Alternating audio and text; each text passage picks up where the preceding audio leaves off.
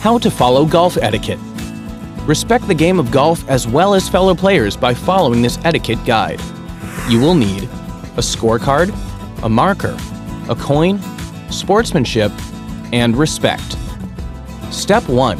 Check the scorecard to learn course rules, including how to deal with out-of-bounds balls, lost balls, unplayable lies, cart paths, and water hazards. Step 2. Wait until the group in front of you is at a safe distance before you hit the ball. Yell "Fore" if your shot gets too close to another player. Step 3. Avoid slow play by walking at a reasonable speed between shots. Encourage others to play if you are not ready. Step 4. Stand behind your opponent and try not to make any noise while they are taking a shot. Avoid yelling or throwing clubs at any time. Step 5. Replace divots and pitch marks as they occur. Step 6. Avoid walking in your opponent's putting line. Mark your ball with a marker or coin and offer to attend the flag when you are on the green. Step 7.